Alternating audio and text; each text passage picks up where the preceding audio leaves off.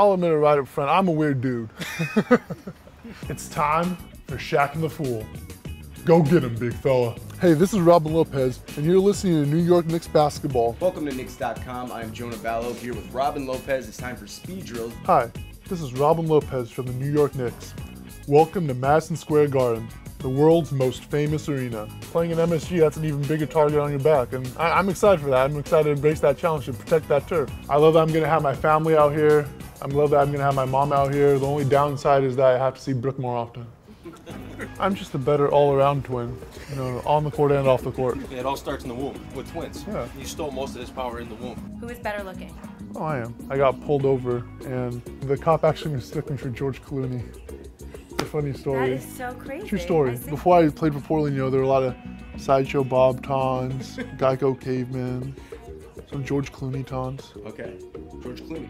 Robbie, I saw the face mashup over there of you and it was not good. Is that like KP and Brad Pitt or something? George Clooney? I get the three of us confused sometimes. I'm secure in my masculinity. I have an overbite that I'm conscious about. You have your shirt on backwards.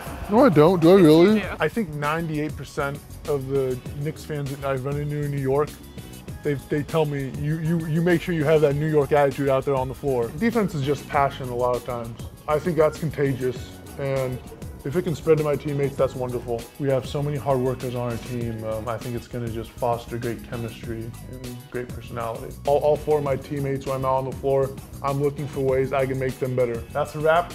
I'm out.